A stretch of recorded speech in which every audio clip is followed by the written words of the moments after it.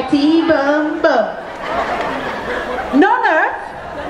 I'm speaking to my congregation. I'm doing my eulogy. Dear congregation, I just cannot take it anymore. Look at me. Purple. Who would have thought I would be here today in this 8x10 cell in this crazy house? I had it all. Good life, great friends, money, until that so-called man for me and that woman paved my way here.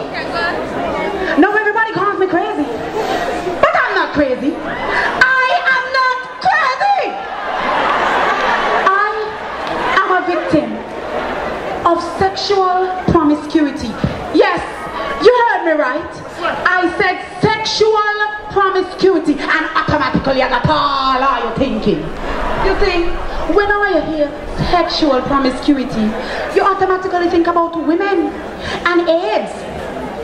Well, in my case, it is about that man for me they call Tiger, and all he woman them, Marsha, Pam, Suzette, Janice, and now this latest one they call Monica. You see, it's about me and how I get bite. And the reason I snap is me Tori I come here to hear. Everybody knows. I worked hard. I get Tiger all my money to start the construction business. And now we got a big house over in Half Moon Bay. I can't even enjoy it. I want to come home and hear, hi honey. But instead I get it, you ain't sexy, you're fat, you're ugly, you're stupid. I just couldn't take it anymore. I had to take a trip. So I came back, all refreshed. I got a breast lift, lost some weight, I even start to bleach. I gave Tiger the total package. So I'm at the airport, all excited. You know, up to now, Tiger ain't gonna pick me up. I had to beg and ride home. And imagine, when I get to the house, that Monica in my bed, wearing my lingerie, with my Tiger stroking her. And all he could look at me and say is, he done. I was even begging him to stare at me.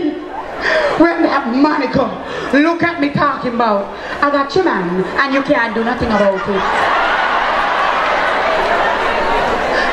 32 years I put in this relationship, and he don't even see it fit for me to be a mother. He don't even see it fit for me to be his wife. But in 3 months, she breed, and they're planning big wedding. Well, if you're not purple, you know it ain't going on like that. So the day the wedding comes, and the church full, and the pastor announced, if there's anybody here for any impediment reason, well, I ain't even wait. I went straight up there.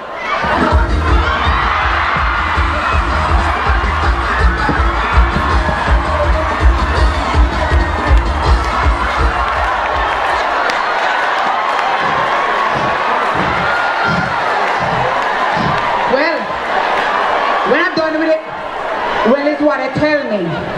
They said I had to cut it off from the damage you get. And as for she, well, she run with she AIDS like Bolt and Red Bull. And me, I'm sure you can see. No, I'm not advocating that you do the same thing I did, you know. Because if you do, like me, you will end up too. But some of you in here right now are just as guilty as Tiger and Monica. Stop it! Stop the sexual promiscuity! Stop spreading heartache and diseases! Stick to one partner! And